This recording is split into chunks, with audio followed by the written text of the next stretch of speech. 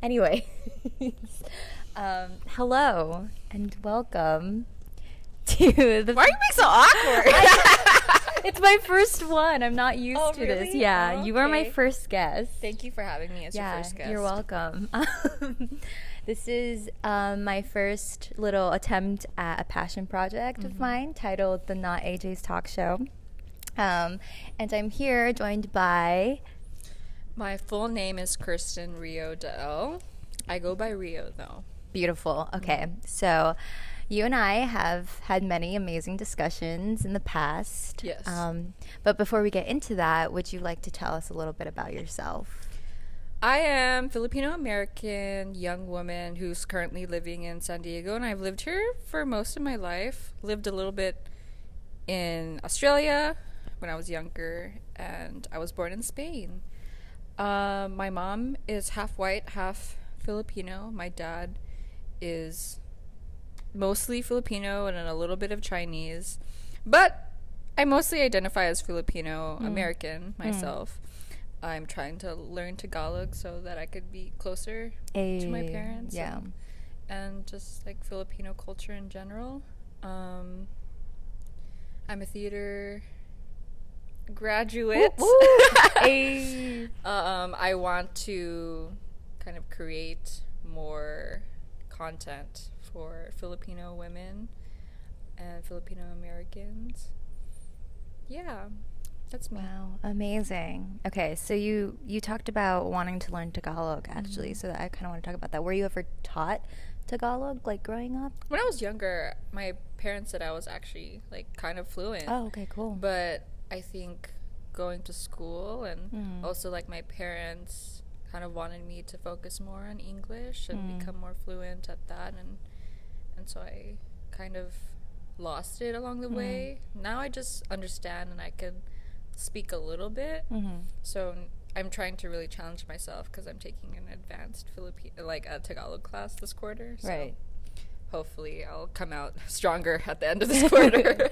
No, I think that's amazing. I think for a lot of Filipino Americans, just growing up in general, some people are able to retain it like 100%, and then there are also a whole bunch of us who forget it completely. And I think that's so interesting because I look around like other cultures and other people of different languages, and it's really like cemented into them. And I remember at one point, if you tried to learn Tagalog extensively, it would be like distracting, or it would take away from you being like an American. I don't know. Do you ever feel like... I feel like it's that we collectively want to like be or feel so a part of the American community that we can't have like a Filipino accent. One, I think it's because like Americans don't think even Tagalog or Filipino accents are sexy at all, right? Like there's that like British accents are sexy and like or whatever French accents are sexy. Like those foreign accents are like acceptable, or like even German or whatever. But like, has anyone ever wanted to like, Filipino accents are also like the butts of a lot of like comedy jokes, right? As you see, like very popular comedy, especially is to use like that Filipino accent, right? And for some reason that's just like that's what it is. And so I think like a lot of Filipino immigrants wanted to like get away from that, and like also it's sometimes I feel like Americans can't really understand that accent, so they wanted to focus on us, like the next generation or the incoming immigrants, to like lose that and like really focus on your English and having it perfect. Yeah. I mean, to basically assimilate and blend in. And it's, if you pay attention, like especially like on TFC, and you hear some of the hosts and like the celebrities, and whenever they do speak English sentences, like it's a whole different tone too. Like they really try their like for my father, for example, like his voice gets deeper, and when he tries to speak English, he like really tries to not have the accent, despite like knowing the words. And I think that's so interesting. It's just so, I don't know, it's just something I picked up on. I think a lot of like what is it, idols or or contributas or something like sure that. Like, yeah, like they're also coming more and more from like America. Like Filipino Americans are making it big in the Philippines, and like their accents in English are also like pretty good, pretty perfect. Yeah. And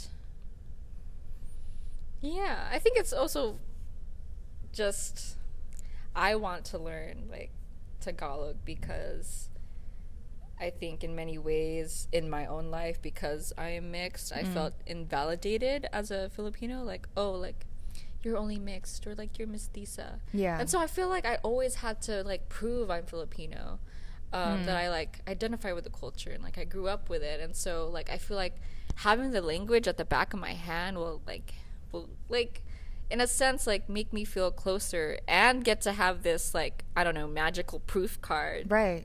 Be like, I am Pinoy, like, right. Which is kind of sad. I don't know.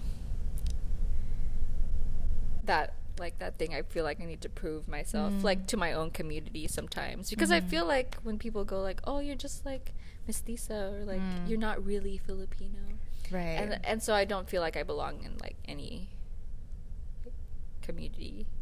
Which way? Interesting. And like the way that America, like I just told you that story, right. like I was at a bar, right. and there were a lot of like white people at this bar, and I think it's just popular because they have beer and stuff. I don't know. But this white guy like came up to me and was like, "Where are you from?" That's like the first question he asked me. And I was like, and so that's the general like, and I'm not saying like, oh, he just asked me this question. He asked me this question 3 times. Right. He was like, "Where are you from?" Yeah. I said San Diego. He said, "Where are you from again?" I said, "Oh, I'm from San Diego." And then he asked me a 3rd time. I was like, "Can you hear? Like, I know the music in this club is loud, but I am like in your ear. I'm from San Diego." Yeah, that's I feel wild. like, especially like for women. Yeah. Like, I don't know what it's like for Filipino men, but for women, we get a lot like, oh, like, what are you? Where are you from? I can't pinpoint like. I mean, almost like this word's gonna screw me over, but like as if we're like a fetish. Like there's this whole issue with like Asian fetishes. No, I've literally heard guys that say like, like I like Asian girls. Oh, okay. Okay. You're telling me this? Why? Right. No, it's because they are sexually attracted to. I'm not sure if it's to me or to what I am. Right. Yeah. At that point, like, and then you put in your mental box like, oh, don't talk to this one. Right. Right. Oh, it's like, oh, okay, thanks, bye. Yeah, like, yeah. oh. Except like sometimes they're coworkers and I can't really avoid them, and yeah.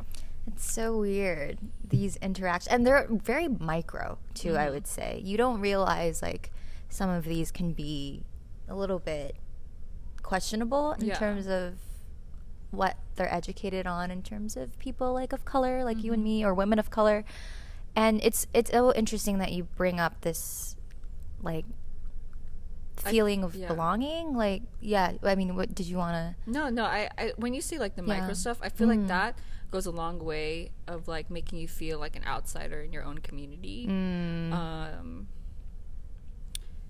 And but also like the really like blatant stuff, like, you know, I've been told to like go back to my own country, which is, now you just feel like, why am I here? Right. I don't know, like, the micro stuff I feel like you can handle because they are like little things that you can kind of just ignore or like respond to. Right.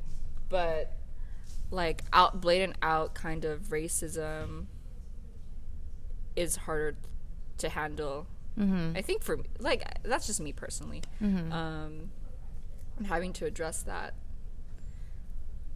Yeah, we've talked about this, like having to address that, especially with our culture and the kind of political climate right now. I can't describe how it makes you feel. I really can't. Like, Like to go back to that moment, like when I was in that grocery store. This is the AJ knows about the story, but I was in a grocery store like last year, I think, and it was near the school, and someone told me like to speak English and to go back to my country, and I was like, oh, like I didn't say anything. I just stood there speechless and scared because this guy was like a tall white guy, like he was like an older man, but I wasn't about to pick a fight or say anything because I was kind of terrified. But I don't know, I think it just puts an emphasis about like I do not look like what traditionally Americans are comfortable with or whatever that means, which is funny because we're all immigrants here, right? The natural Americans are Native Americans. Oh man, that's like a whole different different beast to tackle. So there's always, from what I get, there's always been this feeling of displacement, and from whatever side, American side or Filipino side, it's like really difficult to find where you belong and can truly identify with. And part of it, in my personal experience, I think is due to the fact that I don't necessarily look like or fit into this mold of what, I think the camera shut off, but we have another one. But fitting into this mold of what every Filipino looks like, and then how like Filipina beauty standards have evolved to make us believe like Filipinos only look one way. And it's just, I mean, growing up, did you ever feel enticed to look more American or look whiter or brighter? Was that ever imposed onto you growing up? Because I know it was for me, at least. Well, growing up, I was like, I didn't want to get darker. Like, I didn't want to like go tan in the sun because I can tan pretty easily. I don't burn, and I remember just like in high school, like wanting to look not as tan or not as like, I wanted to look paler almost, and it's almost like really ridiculous because I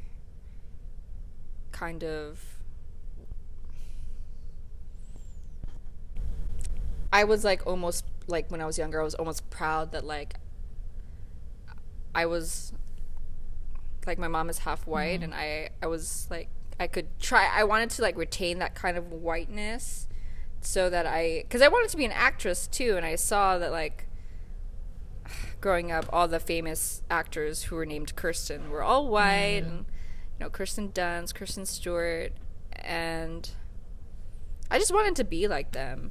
But then my whole relationship with like being a quarter white, because my mom is half, has changed a lot because there's a whole backstory with that. Like that's family stuff I can't really talk about, but and then I started using Rio because I felt like that embodied who I am more. And so when I came to college, I started going by Rio, and I know my parents felt a little salty about that because they're the ones who gave me that name. They gifted it to me, right? And I mean I still use it with my family and some of my friends, but Rio felt more connected to my how I identified. Like my name matched my face. That's how I felt about it. And my skin color, because I know my parents chose Kirsten because they thought it was a beautiful American name, American girl name, and it is. But it just like growing up and all those like microaggressions that we were talking about, it didn't like really fit for me. Yeah. Wow. What about you? I mean, it's interesting you bring that up because I always felt like the name Angeline was it connotated such like this positive, like pure aspect, and it's not that like I'm not any of those things, but I also feel like it's so weird how your name can be associated with so much already before you even define it for yourself and who you are. And I don't think my parents were trying to Americanize any part of me. I think that it was just they kind of were left to their own devices to find something unique. But I mean, in terms of feeling American, it's interesting because I never felt Filipina enough. Because I would be like extremely light skinned my whole life. Like I would try to get tan and I would get burnt, or it would take me a really, really long time. And then my friends would always avoid the sun and be like, I don't want to get dark. And it was so weird for me to experience that, because we're all Filipinos. All of our parents are Filipinos, like the people I grew up with. And yet what do people usually like assume that you are? People always think I'm like half white. Oh. Yeah. But the high school I came from. Is it because like people think like you're like really like, lighter skin and maybe your eyes? Yeah. I think my eyes also confuse people a lot. But it's interesting, like in high school, everyone always just referred to me as the Asian kid. Because like I could count all the Asian American students with one hand at my high school, so it was not diverse. And you lived in where? North Arlington, New Jersey. New Jersey. Hey, what's up? Yeah, so I wasn't American enough to begin with. Like growing up, I was always the Asian kid. But then like you go home to the Philippines and you're American enough. You're like glorified for being, oh my God, she looks racially ambiguous. She has big eyes. She has light skin. And I always felt like a fraud almost. Yeah, I get it. Have you ever had like people praising you for looking different? All the time. Well, I feel like from the Filipino like community, I've gotten a lot of like, I've gotten a lot of, oh, you look mestiza, and always comments that are attached to that, or like, that's good, like you don't look dark, or like you don't. It's always that it's good, you know, and that it's pretty, and that it's like, and it usually comes from older generations, right? Yeah, which is fine, because I can't really feel like, one, it's a compliment, and I can't really be like your compliment's kind of fucked up. It's just a little, just a little bit. I mean, like, know. it's a nice thing to like to compliment someone like in a way that they're really saying like, oh, you're beautiful, right?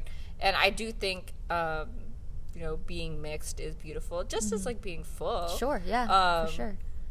But to place a kind of like superiority on it makes me feel like, well, like, thank you, but I think everyone of every like skin tone is beautiful, and there's no need to attach the superiority onto it for it to be an even valid compliment. Right. Yeah.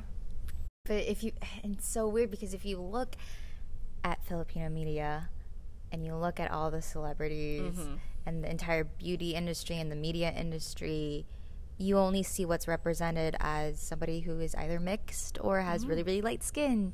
Yeah. And some of them are my favorite. Okay. Some of them are some of my favorite artists. Don't get me wrong. I love them. But I think there should be more. Right. Like, I think there should be way more. Like, that is just not it. Like, those artists, I think, are good, and they should stay, and they should keep doing what they're doing. Sure, of course, yeah. But we should...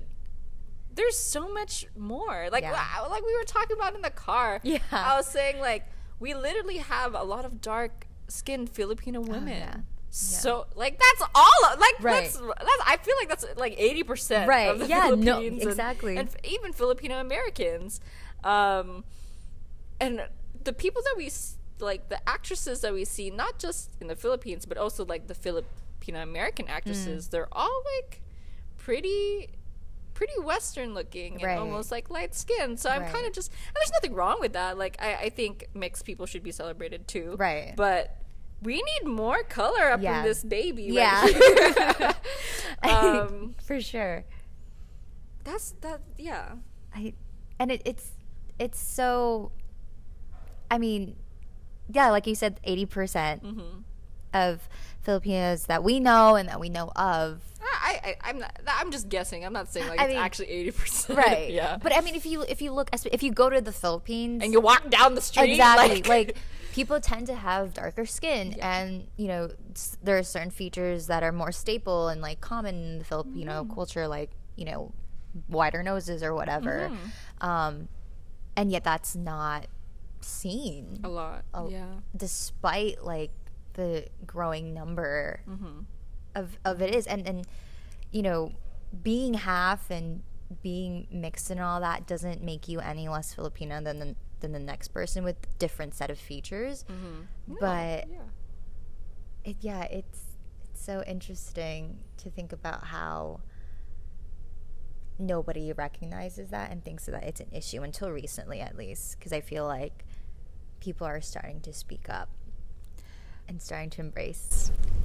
You know, I met Liza Soberano. Do you know her? She's a no, I'm in love with her. I'm in love with her she's, too. Like, amazing. I met her once, and she was just the kindest person ever. But also, like, she recently did an ad with Jollibee, and I saw this, and I was like, "Girl, oh my god, what are you doing?" Wait, I've never seen that. This is so recent. Like, oh, no. I'm just like, oof. Like, what? I just never. Wait, okay, for those at home listening who can't see, who are lucky enough to not see this, she has like... She has an afro, like a black afro. Like type 4C curls. Curls, like, this is... Oh, I was just looking at it, I was like, girl, like, there are some black Filipino women in the world... And you gotta wear that hair? That get ridiculed literally daily, probably, for having hair like that. Especially within our Filipino community. Like, I can already hear the older titas and titos saying, like, why is your hair like that? Yeah. Oh, my God. And they probably said, like, have felt ugly because of it. Exactly, a lot, like, and because we have such, you know, strict beauty standards... And I just, when I saw that, I was like, oh, Liza, what are you doing? You are a fair-skinned woman with straight hair. You can have curly hair, you can curl your hair, but to have, like you said, tight curls and their coils and their, I'm just like, what are you trying to do? I'm just wondering. And people will be like, oh, well, it's just a hairstyle. But I think... if you look at like the history of the Philippines and how they treat people who don't fit these like normal beauty standards, you will recognize that doing something like this is insensitive to those who are actually like having hair of that type. But I also think, you know, honestly, I love you, Liza, but I think she's just going with the, like, she has no say. Going with the flow. Yeah, I mean, going with the flow. It's Jollibee. I don't know what she's.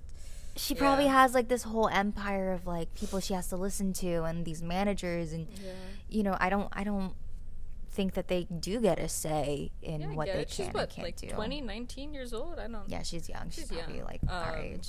Yeah. And I think it's different in the Philippines. I think like people in the Philippines don't care. If they see that Jollibee commercial, they won't care. Right. But here in America, I was like, oh, like I'm American. Like knowing like the kind of racism and colorism that takes place in America. Yeah. And I think there's way too much of a strict culture in the Philippines because of, you know, we have to respect our elders. And like there's a lot of respect, which is good. Yeah. But like that's not talked about. I bet it's not even. She hella posted that too, and I was.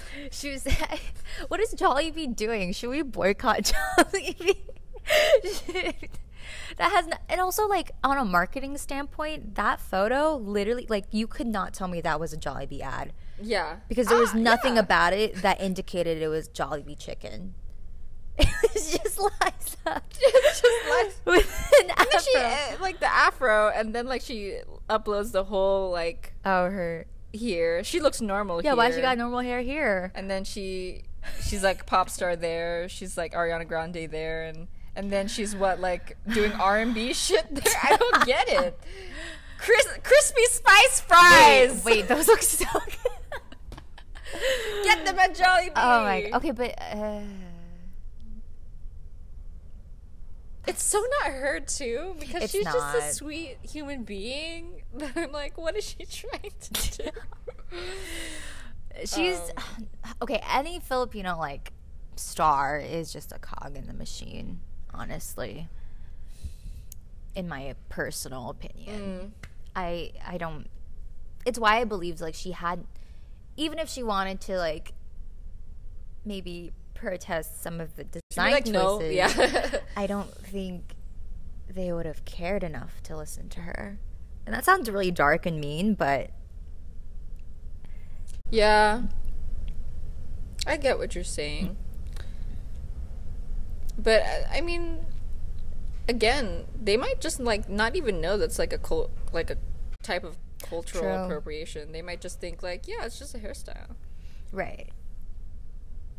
And there's no, I mean, there is a lack of like just education on how people who look different live throughout society, whether it's in the Philippines or in America. I think another thing I want to touch upon in regards to Filipino media is just body image alone is pretty insane. So I don't know if you've heard, but this was about like 2 years ago, but Camila Mendez and Lily Reinhart, the actors from Riverdale. Oh, the two okay. main actors, yeah. Those two girls. Yes, I've watched Riverdale. Yes. Just the first season. That was the best season. Okay, I'm season good. 1. But they actually posed around the time when Riverdale like was first getting really popular. They posed for Cosmopolitan Philippines. Oh, okay. And then after because they were the front cover, and after their photos were released, it was very obvious that it was photoshopped. Oh. And it photoshopped both of their bodies to be skinnier, and I think even their skin, I mean Camilla's skin, to be lighter, because she is like Brazilian, so she's tanner. I believe they photoshopped her skin to be lighter, and if you like, even if you look at it at first glance, you can obviously tell it's been modified. Yeah. Like, it was not. And to lighten Camilla's skin, which is already light. True. Like, yeah. I'm just like, whoa, what? Yeah. You made her like Lily Reinhardt's tone or something? And then you lightened Lily? What is she now? I'm wondering. I don't even know what this picture looks like. Yeah. It was so bad. And they responded. And they responded. Yeah, and they were like, this is not us. We don't condone this. Camilla talked about like her history with eating disorders and her body dysmorphia. Okay. And it frustrated me because, you know, honestly, I said to myself, I was like, of course this was the Philippines. Of course we were like, our country had to be the one that gets exposed for this. And good thing that they did. I'm so glad that they pointed it out, because it was just bad. And it's been happening. Like, you can see it all over in the Philippines alone. But it just, I don't know, that irked me. And this whole idea of, like, you need to be a size 0 and you need to be tiny was really never sat well with me, at least. I think you're right. I mean, one, they should have known better. Yeah. Two, this, I think also it just doesn't happen in the Philippines. Like, I see it like happen often where artists are like, can you not Photoshop me? But the thing is, because like Cosmopolitan Philippines like did that, it kind of puts a spotlight on the type of beauty standards that we have, which is being really skinny. That's I mean, when I know this because I like to follow beauty pageants, and like when Pia Wurtzbots like did her, she was called like straight up fat, and she's not. She's so skinny. The only reason why people thought she was fat, I think, was because she had a big chest size, like brassiere, whatever you call it, and I can't believe people called her fat. What? And that's unbelievable. Cause she is skinny, but the only reason like people said that was because like I guess her boobs made her look bigger in a sense. I have no idea. Oh my goodness! But thank God she won. I know, we love you, Pia. Yes. Oh man, and that alone, like, I think beauty pageants take a like huge influence on like beauty standards in the Philippines, because we look up to those people. We want to be known as beautiful people. You know.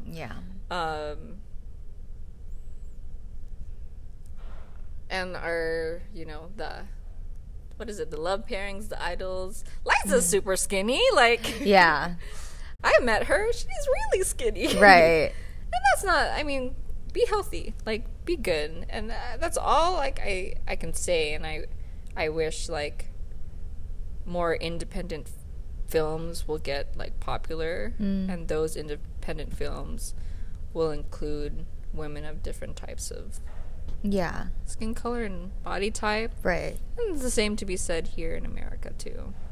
Oh yeah, 100%. Yeah.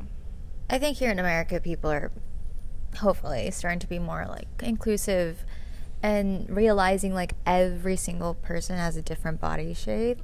And you can't just say being like a size 0 is. Have you seen Rihanna's Savage X Fenty fashion show? I saw clips of it. It was dope. It was super empowering, I think, to finally like know and see that like these different body shapes can be normalized, because they are normal. They are normal. Oh my god. And I watch like a lot of fashion shows too, because I just like fashion. Like I like clothes and stuff. And to be honest, they're all like that fashion industry type standard, skinny, really skinny. And almost like if you are. I also watch a lot of America's Next Top Model. And that to be a model, if you are not skinny, you are now a plus size model. You can't just be a model. Which is depressing, because how many women in America or in the Philippines are size 0s? Right. How many? I don't know. Like, the country likes to eat. And people aren't born size 0s either. I think there's this like misconception, like, oh, you got to where you are because like poor diet or whatever, you don't exercise. But like growing up, I've always had like I was just a little bit bigger. I was a little bit bigger than I was a little bit taller than everyone else. I didn't think I was fat until like high school, and then like knowing that I have bigger boobs or I have bigger like hips or whatever, bigger thighs, like. Does that make me fat? Am I fat? Am I plus size? No, not to me. You're not. But and right, and even and what sucks is that like in the Philippines, if you are anything other than a size 0, you are told, like you are made sure of it, and like family would like tell me, oh, you've gained weight, oh, you look a little big, and it's wrong. It's so wrong to normalize that type of behavior, because it can be extremely detrimental and cause body dysmorphia. And I blame a lot of like the Philippines and how their representation of beauty and beautiful bodies to like for the reason why sometimes I will feel insecure about my own. And that's just some truth. And they feed us there too? Like, how dare you criticize? It's like so confusing. It's like you want me to eat more, but you also just like called me fat 10 minutes ago. And that's absurd, because I think you have a great body. Like, you don't even look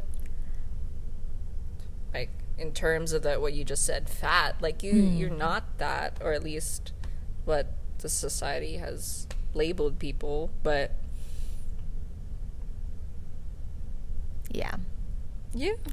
it's rough. And I don't feel fat, and I love my body. It's just like it's so weird when you enter a different environment like the Philippines, and everybody's used to everyone being super skinny, and it's like, well, just because I don't look like that doesn't mean I'm like bad or that I'm totally. I just I went to the Philippines over this summer. And after having, like, won something from MISS Filipina International, I, going to the Philippines, I always felt like I had to, like, look good. And that's true. I mean, like, I think you should be proud of, like, how you present yourself to people. But, like, after I eat food, because we go eat out there. I always, like, because I ate a lot, I would be bloated, and I always felt like, no, like, people think, like, I'm a beauty queen, like, I gotta hide it, and I gotta like not like look, and I always felt like I had to look on point and have makeup on, and because I always wanted to present myself in the best way, but at the same time it is a pressure to not gotta maintain. Well, we'll see. Still got another year to go. There you go. Yeah. And yeah, I mean, I have my own experiences with that beauty pageant alone, and I think in terms of for Miss Filipina International, we like one of my favorite previous queens. Alyssa, she's like darker skinned and she's beautiful. And she talks to me about like what it's like being a darker skinned like Filipina identifying woman and having won that pageant. I think she's such a role model. She's so cute.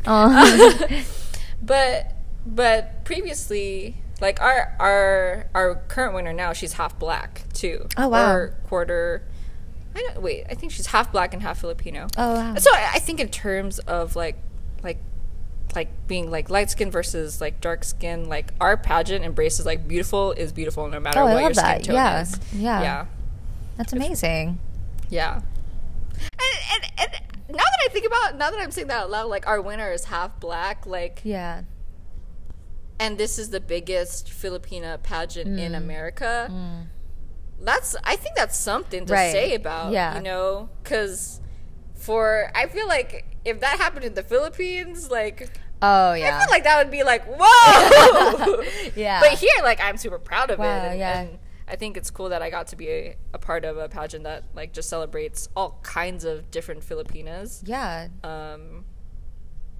And we were all beautiful. We all came from different backgrounds. And, I actually didn't know that, so it's actually really cool you know. to it's cool to know. Like, shout out to her, like, you know, good job.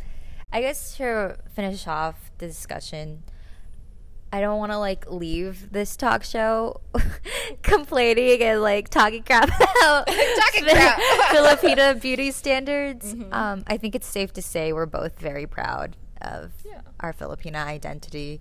I mean, you wrote a whole play and directed it and acted in it, talking about the Filipina experience. And I guess I want to ask you, what can we do now?